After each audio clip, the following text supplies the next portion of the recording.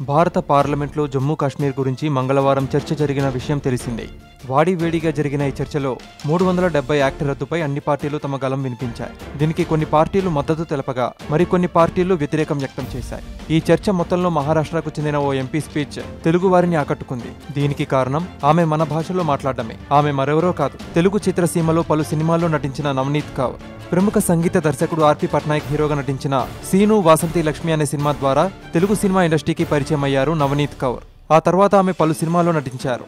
అయినా సరైన గుర్తింపు రాలేదు. కానీ బాలయ్య సరసన నటించే అవకాశం దక్కించుకున్నారు. వీరిద్దరూ మహారథి అనే చిత్రంలో నటించారు. బాబా రామ్దేవ్ను ఫాలో అయ్యే నవనీత్ కౌర్కు యోగా క్యాంప్లో రాజకీయ నాయకుడైన రవి రాణాతో పరిచయం ఏర్పడింది. తర్వాత 2011లో బాబా రామ్దేవ్ సమక్షంలోనే వాళ్ళిద్దరూ పెళ్లాడారు. అలా ఆమెకు రాజకీయాలతో అనుబంధం ఏర్పడింది. ఆమె భర్త రవి రాణా బద్నేరా నియోజకవర్గం నుంచి 2 సార్లు ఇండిపెండెంట్ గా విజయం సాధించడం గమనార్హం. నవనీత్ కౌర్ 2010 వరకు టాలీవుడ్ లో సినిమాలు చేశారు. తర్వాతి సంవత్సరం వివాహం అవడంతో భర్తతో పాటు రాజకీయాలపై మక్కువ పెంచుకున్నారు. దీంతో 2014 ఎన్నికలకు ముందు ఆమె శరద్ పవార్ నేతృత్వంలోని ఎన్సీపీలో చేరారు. ఆ ఎన్నికల్లో పోటీ చేసిన ఆమె ఓటమి పాలయ్యారు.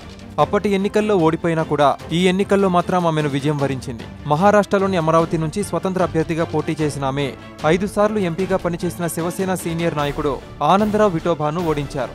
ఆమె భర్త గతంలో పోటీ చేసిన నియోజకవర్గం ఈ పార్లమెంట్ పరిధిలో ఉండడం ఆమెకు బాగా కలిసొచ్చింది. నవనీత్ కౌర్ ఆ మధ్య కేంద్ర ప్రభుత్వంపై సీరియస్ అయ్యారు. పార్లమెంట్లో మోదీకి వేలు చూపెడుతూ మాట్లాడారు. ఇక మంగళవారం చర్చలో మాత్రం కేంద్ర ప్రభుత్వ నిర్ణయానికి మద్దతు తెలిపారు. ఈ సందర్భంలో ఒక తెలుగు ఎంపీ అడ్డు తగలబోగా నవనీత్ కౌర్ సదరు ఎంపీకి తెలుగులోనే సమాధానం చెప్పారు. 2 నిమిషాలు నాకు సమయం ఇవ్వండి.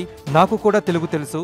మీరు అపోజిషన్ పార్టీలో ఉన్నారు, ఒప్పుకుంటా. నేను కూడా అపోజిషన్ లోనే ఉన్నాను, ఇండిపెండెంట్ గా ఉన్నా. నేను మాట్లాడుతున్నప్పుడు అడ్డు రావద్దంటూ నవనీత్ కౌర్ చేసిన వ్యాఖ్యలు తెలుగు రాష్ట్రాల్లో హాట్ టాపిక్ అవుతున్నాయి.